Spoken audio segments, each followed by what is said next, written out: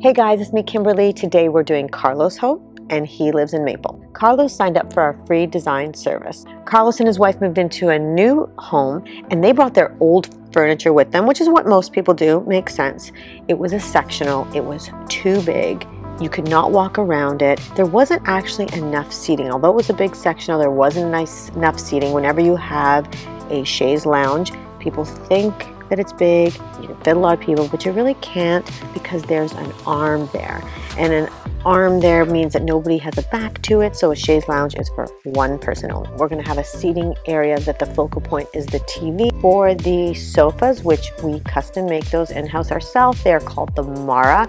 The Mara has 10-inch arms, and if you look at that sofa, you'll see that the foot of the sofa actually marries the arm. It is 10 inches. And my tip for you is always try and get a leg that coordinates with the arm of the sofa. A lot of manufacturers right now are using these little skinny legs. They're more mid-century modern looking. I don't like them. I don't think the balance and the weight is proper. I like to balance off the foot of my sofa with the arm. And then to top it all off, we have two swivel chairs sitting right in front of that big sofa. It just finishes off that space, but because they're swivel, you can talk to each other. It's a great conversation and great to watch TV as well. Let's talk about the tables in the room. So a cute little martini table between those two swivel chairs is always really nice, so people don't have to get up and use the coffee table. Nice, big, huge coffee table, which is 48 by 48, and then an end table to match. And let me give you a little tip. When you're doing two sofas, or a sofa and a chair, or a sofa and a love seat, adjacent to each other, which means one's facing this way and one's facing this way, there always needs to be a table in between to ground. You should not be walking around both sides of the sofa. It should be only one side. So this is grounded, and then it's balanced off by the two chairs on the opposite side.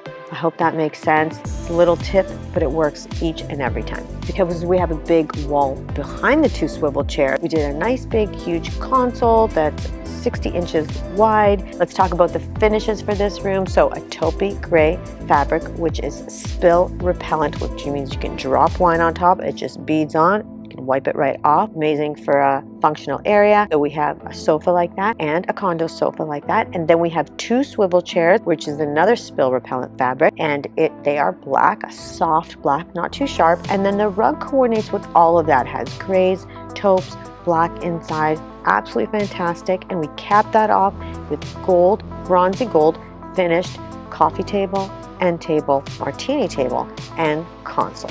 Because these clients signed up for the free design program and bought all the furniture and the rug from us, they qualified for the accessory program, which is where a team of designers and installers come to your home and style your space from head to toe. I personally handpick every piece that goes into your space. The accessories are the finishing touch to this space. Let's talk about them. So first, I start with my art.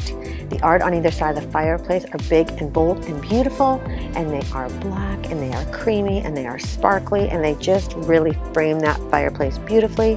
There's another wall art, which is object art. It is gold. It looks like discs because it has little holes in it. It's kind of cool. Goes between the two windows. The pillows on the sofa are different fabrics. I usually use 3 golds and blacks. Absolutely beautiful. Some with design, just plain.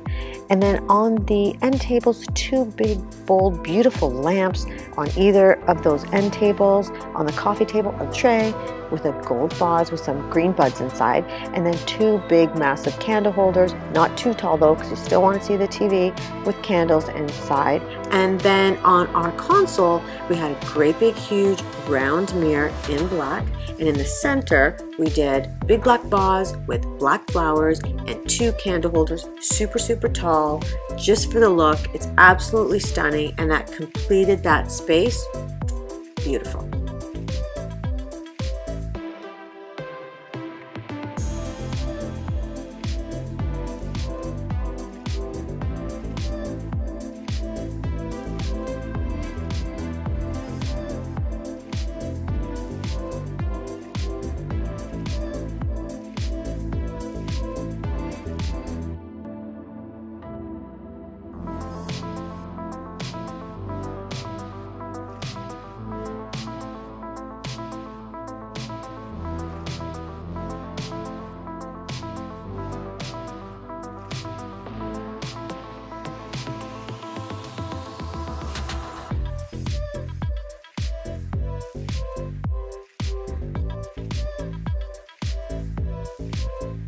I truly believe you should live in rooms you love. Watch our videos and we'll show you how we take our projects to the next level.